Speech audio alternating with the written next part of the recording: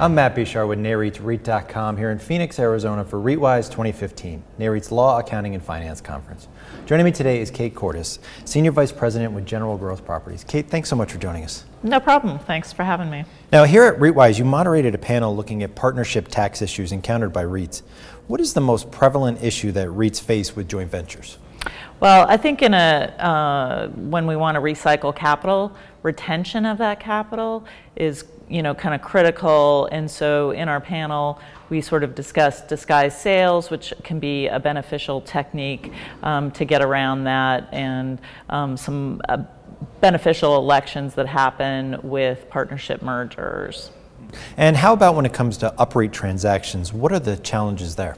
Well, again, if you look at it from the people who are contributing property into the UPREIT, they sort of have a similar type strategy. They want to access cash, but they want to do it in a really tax efficient manner, and so sort of some of those rules can help or hinder them if they are not properly advised. Great.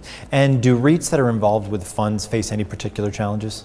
Sure. One of the things that we discussed in our panel was sort of the preferred interests and the economics that go along with the funds, and that really generally becomes very critical because the funds may have a carry, or there may be very detailed economic arrangements that can potentially be impacted by how they're drafted.